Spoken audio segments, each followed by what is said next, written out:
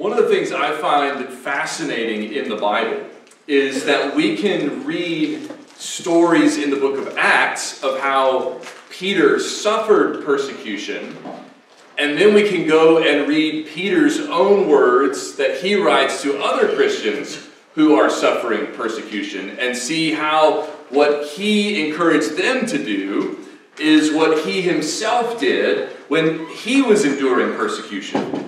So, for example, in the book of Acts, we know Peter gets arrested, he gets imprisoned, he even gets beaten for his faith. And in his letter that we call 1 Peter, in 1 Peter chapter 3, he's writing to a group of Christians who are maybe not being thrown in jail at this point, but are certainly being spoken against and who are suffering trials. And this is what he says to them in 1 Peter 3. He says, "Beloved, do not be surprised at the fiery trial when it comes upon you to test you, as though something strange were happening to you. But rejoice insofar as you share Christ's sufferings, that you may also rejoice and be glad when his glory is revealed. If you are insulted for the name of Christ, you are blessed, because the Spirit of glory and of God rests upon you. But let none of you suffer as a murderer or a thief or an evildoer or as a meddler. Yet if anyone suffers as a Christian, let him not be ashamed, but let him glorify God in that name." Now, one of the things that stands out to me in Peter's words is, as well as what happens to him in the book of Acts, is this. All of the suffering and persecution that they experienced and that the people Peter was writing to experienced, it happens to them not because they're doing anything wrong. It's just because they are telling people about Jesus and they are claiming to follow Jesus. There's no accusation of them doing anything evil or wicked. They're not being accused of murder or violence or theft. They're not trying to use force to get their way. They are simply seeking to tell people the truth about Jesus and to follow Jesus faithfully themselves. And for that, they end up, spoken evil of, right? People say terrible things about them. And sometimes they even end up in prison, beaten. Some later will end up giving their lives because they spoke about Jesus and followed Jesus.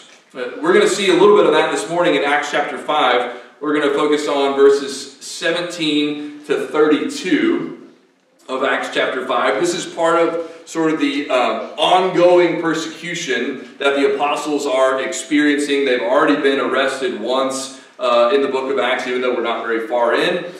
Here they are going to be arrested again, and we're going to see how they respond and how the way they respond should encourage us and instruct us about how we should respond when others oppose us as well. So here's what Acts 5 says, beginning verse 17. "But the high priest rose up, and all who were with him, that is, the party of the Sadducees, and filled with jealousy, they arrested the apostles and put them in the public prison.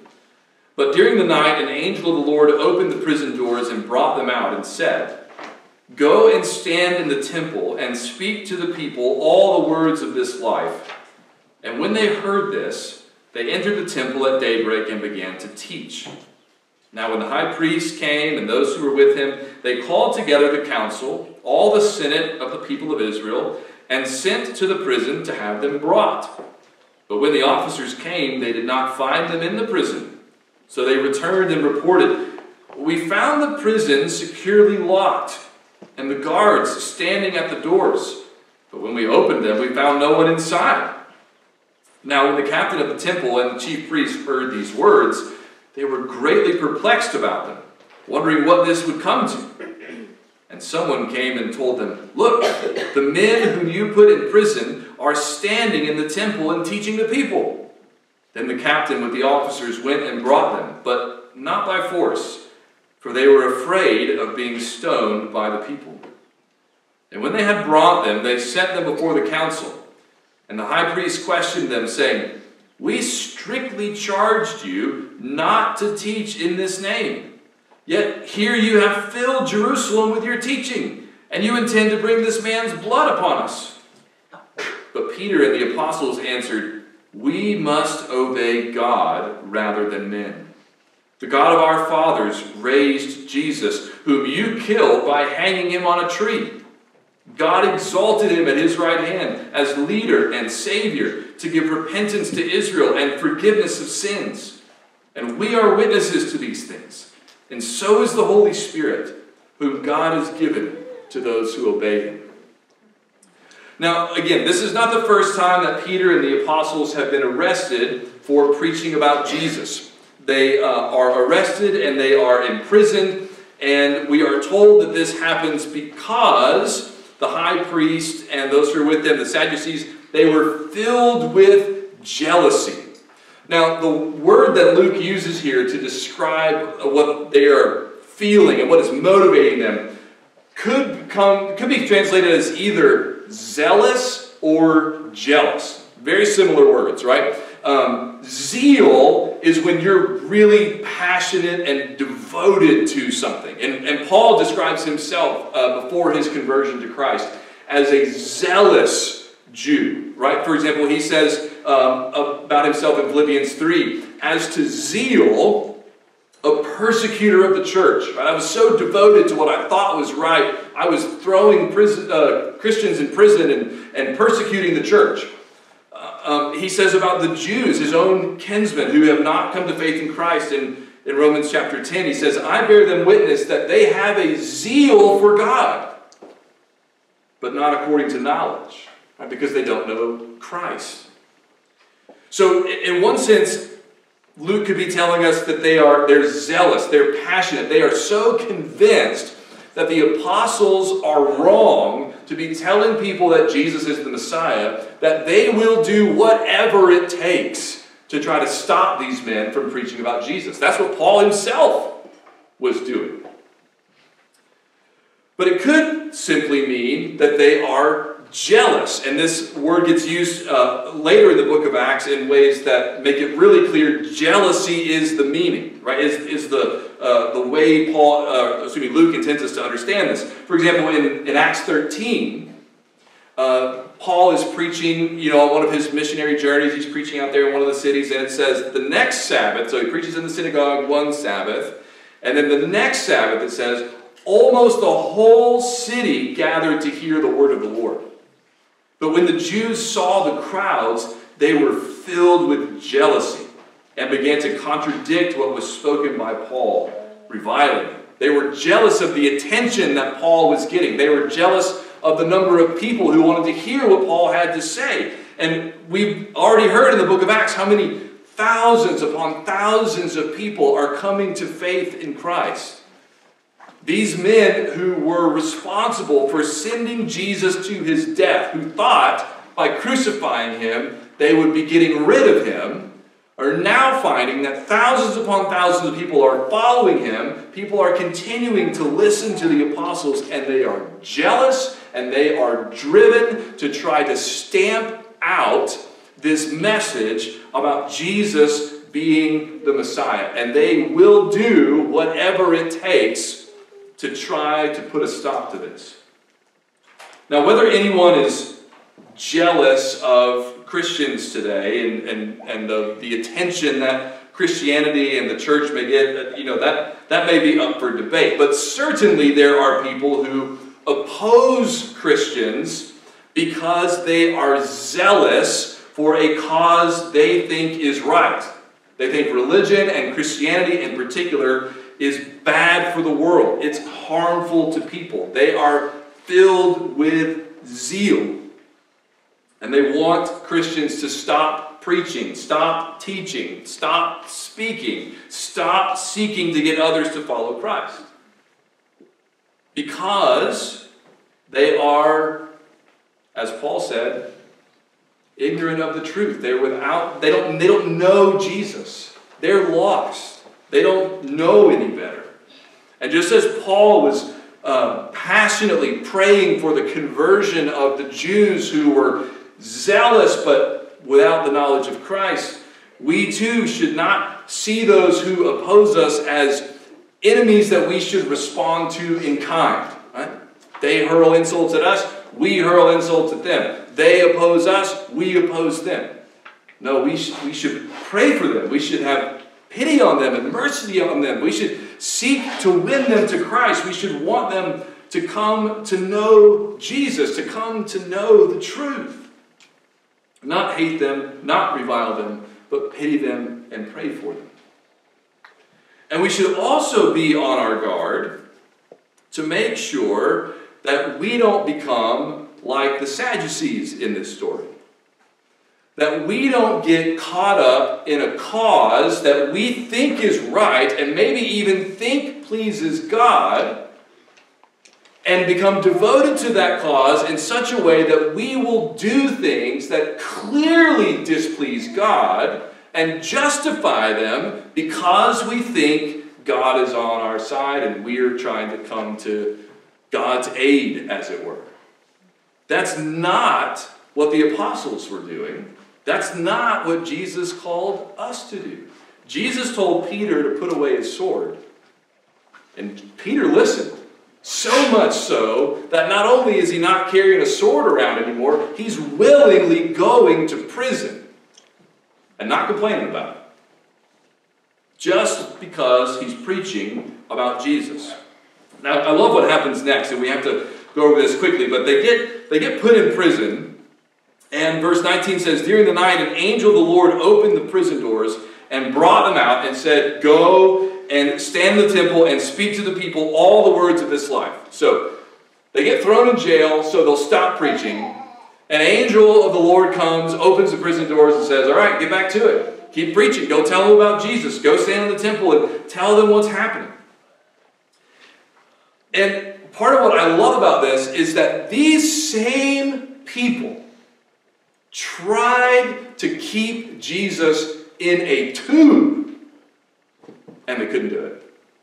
And now Jesus' followers, they think they can keep him in a prison, and that's gonna thwart God somehow. Right? You can't do it. God just sends an angel who's got a key and so to speak, and opens the doors, and out they go, preaching again. They cannot stop what God is doing. We've seen before in the book of Acts, no plan of God's can be thwarted. It's just not possible. And so what we see in this story is that the religious leaders who are trying to put a stop to this, they can't get their minds around what's going on. Right? They can't figure out how they should respond to this. Later in chapter 5, and we're not going to get to this morning, a teacher named Gamaliel, he gets it. Right? He actually gives them some good advice. But at this point, they've not yet figured out that they have set themselves against God, and there is no winning when you do that. And so it's almost humorous, right, that when they convene the council the next morning, and they're like, okay, go bring the guys we put in prison yesterday, go bring them, we're ready to talk to them, that the captain of the temple comes and says, well, there's no sign of a prison break, like everything was locked, everything was in order, but those guys aren't there. I don't know what to tell you. They're not there. And it says in verse 24 that they were greatly perplexed about them, wondering what this would come to. I love that perplexity. They just don't get it. They can't figure it out. They don't understand. And so they hear that they're preaching in the temple, the exact thing they were trying to keep them from doing. And so they send to almost rearrest them, right, to bring them back to stand before the council.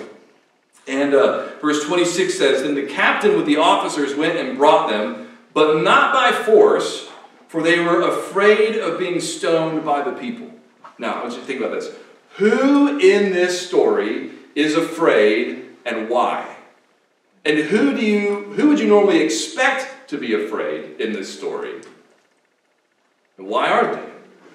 See, oftentimes, fear is related to control. If you feel like you're in control, you're not scared, right? If you feel like you're not in control, that's when fear starts to creep in. So like when you're driving and you may be feeling kind of crazy, like, you're like, it's fine, it's fine. But the person next to you who doesn't have their hands on the wheel or the gas or the brake, a little more fear, right? Because they're not in control. In this story, we would expect the apostles to be afraid. Because in one sense, they're not in control. They don't have the power. They're not on the council. They're getting thrown in prison. They're the ones being told by the authorities, here's what you can't do, here's what you can't say, here's what you have to stop doing. But they are not afraid. Why are they not afraid? Because they know that God is in control, and they're doing what God sent them to do, and that everything is going to be fine because God's in control. These men who are trying to tell them what to do, they're not in control. God is in control. And so Peter knows, if they throw me in prison, God can open the prison door if he wants to. They tried to get rid of my Lord, my Savior, my God, Jesus himself. They put him to death. He just walked out of the tomb. So if he wants me out of the prison, he'll bring me out. I'm not scared. I'm not afraid because God is in control. But these men who are in charge of bringing the apostles before the council, they're afraid.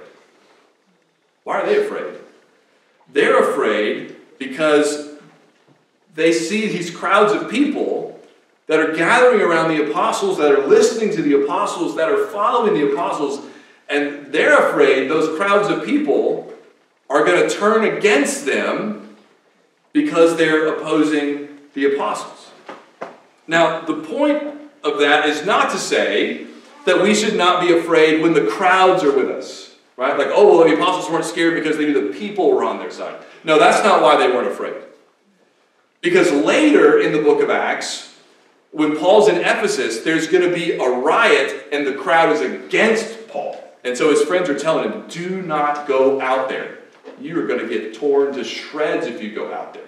They're mad because they think Paul is, maligning their goddess, Artemis of the Ephesians. So they're rioting in mass. The point is not that we should not be afraid when the crowds are with us, because sometimes they will be and sometimes they won't be. The officers here who are arresting them, they fear for their safety because the people seem to be siding with the apostles. But Paul, again, his friends fear for his safety when the mob is against him. So it's not about the crowds. It's about fearing God. It's about knowing that God is on your side. Why was Paul so unafraid all the time? How many times did Paul get in prison? I don't even know if we know the number. How many times was he arrested? How many times was he beaten? He does give us a list of things he suffered in 2 Corinthians. How many times he was beaten? How many times he was shipwrecked? How many times he experienced this? How many times he experienced that? Why didn't that stop him? He tells us. We don't have to wonder. And I think the same thing motivated Peter and the other apostles. The same reason why they were not afraid. Here's what Paul says in Romans 8. If God is for us, who can be against us? Who shall separate us from the love of Christ? Shall tribulation or distress or persecution or famine or nakedness or danger or sword? As it is written, for your sake we are being killed all the day long. We are regarded as sheep to be slaughtered. No, in all these things, we are more than conquerors through him who loved us. For I am sure, Paul says, that neither death, nor life, nor angels, nor rulers, nor things present, nor things to come, nor powers, nor height, nor depth, nor anything else in all creation will be able to separate us from the love of God in Christ Jesus our Lord. If you believe that, you can walk into prison unafraid, and you can walk out of prison and keep preaching unafraid. That's what Peter did. That's what Paul did. That's the example that they are setting for all of us who come after them. Now, when they finally come before the council, and the council, shakes their finger at them again, there's two things that the council is mad at them about. The first one is they told them once already not to speak in the name of Jesus, and they didn't listen. These are men who are used to people listening to them, coming when they call, doing what they say, and the apostles are not dancing to their tune, and they don't like it. Right? Verse 27 says, when they had brought them, They set them before the council, and the high priest questioned them, saying, "We strictly charged you not to teach in this name. Yet here you have filled Jerusalem with your teaching." And that's their first complaint. We told you to stop, you didn't stop. Why won't you stop? Why won't you stop preaching about Jesus? That's their first complaint. Their second complaint is, you're making us out to be the bad guys. Right, he also says, so this is the last part of verse 28, and you intend to bring this man's blood upon us. And why does he say that?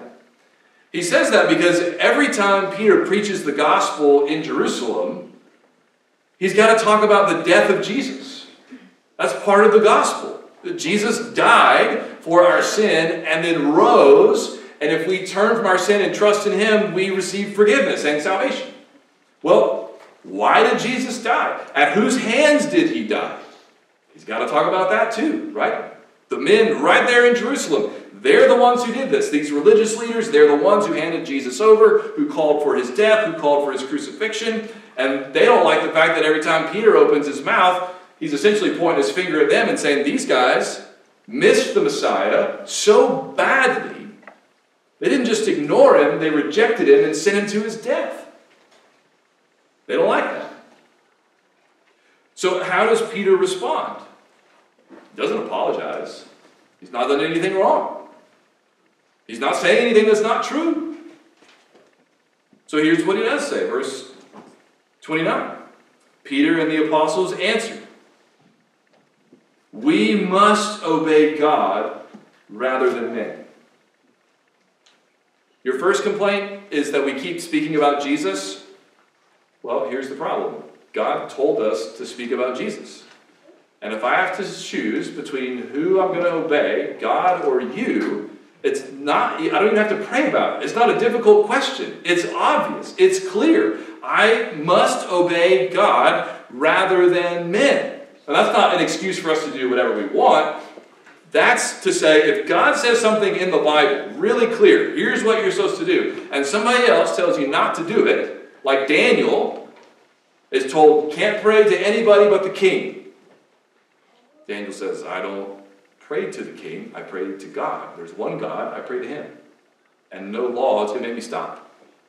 Well, if you keep praying to your God, we're going to throw you in the lion's den. Well, then throw me in the lion's den. If God wants to shut the mouths of the lions, he can, and he will. But I can't stop praying. I can't pray to you instead of God. There's no choice. Peter and the apostles are in the same position. God said, go therefore and make disciples of all nations. You got to tell them about Jesus. Teach them to follow Jesus. That's what we're doing. You tell us to stop, we can't stop. We must obey God rather than men. What about their second complaint? Peter says, verse 30, the God of our fathers raised Jesus, whom you killed by hanging him on a tree. So you're trying to bring this man's blood upon us. Peter says, I'm just telling you what happened. I'm not trying to do anything. I'm not trying to make you guilty of something you're not guilty of. This is what you did just weeks ago, months ago. And I'm saying, here's what God did in response. Your verdict was, Jesus is guilty, put him to death. God's verdict was, he's innocent. God raised him from the dead and exalted him to his right hand. He's enthroned in heaven right now.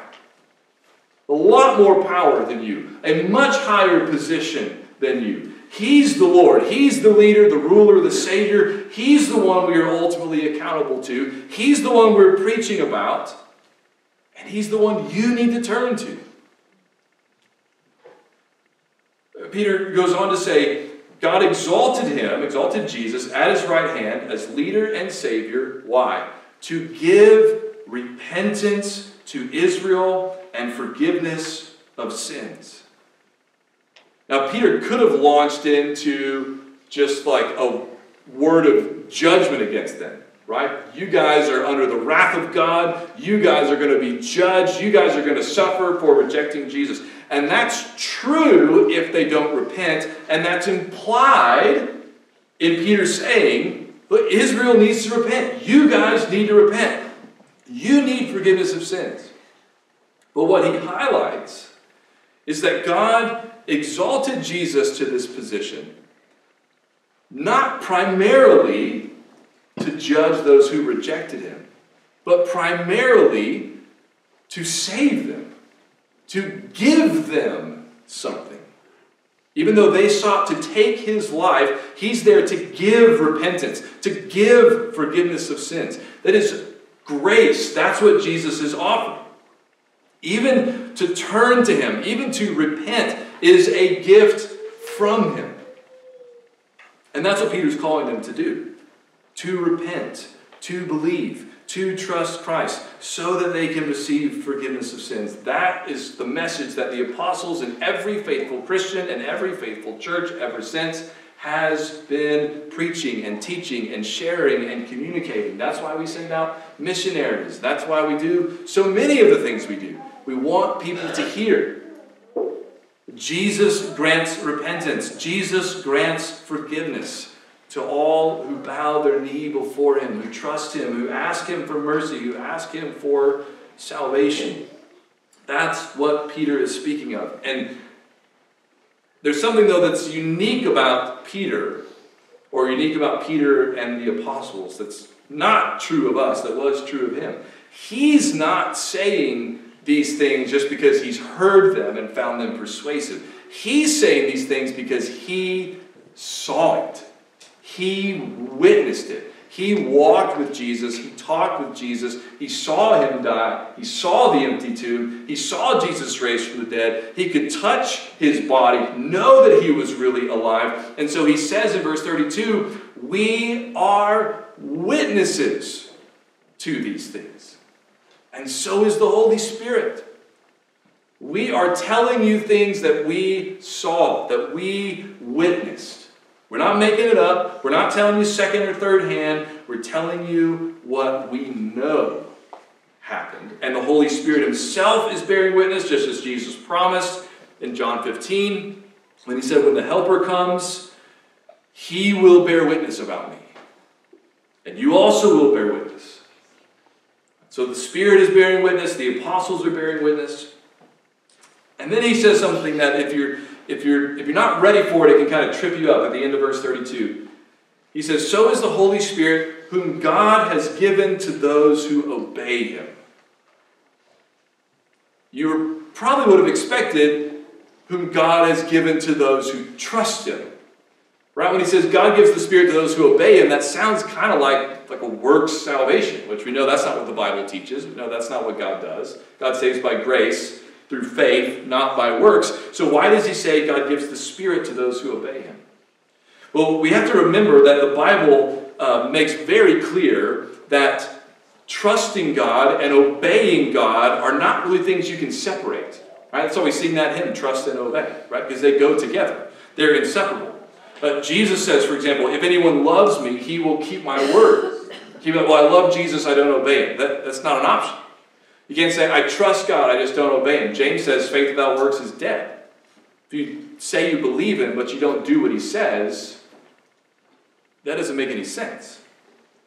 So, it's not an either or, right? Either you get the Spirit because you trust God, or you get the Spirit because you obey God. If you trust him, you'll obey him. But understanding why Peter says this, and this helps for anything, anywhere in the Bible, it helps to think not only what are they saying, but why are they saying this? If I'm surprised by what he's saying, why is he saying something different than what I would expect? And here's the reason why I think Peter says this. He doesn't say God gives the Spirit to those who trust him, who believe in him, because the Sadducees claim to believe in God. They claim to trust God. And yet their works, right, their actions clearly indicate they don't really trust God. They don't really know God. Why? Because they're not obeying God. God sent Jesus, and everybody who recognizes Jesus as the Son of God believes him and obeys him. They're not obeying him. That's why Peter says that.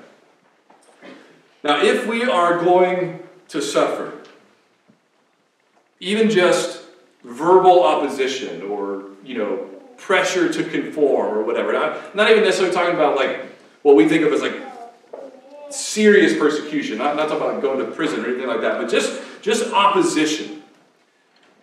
If we're going to suffer, let's make sure the reason we are suffering is because we are obeying God. And that's what Peter said in the passage I read at the beginning from 1 Peter 3.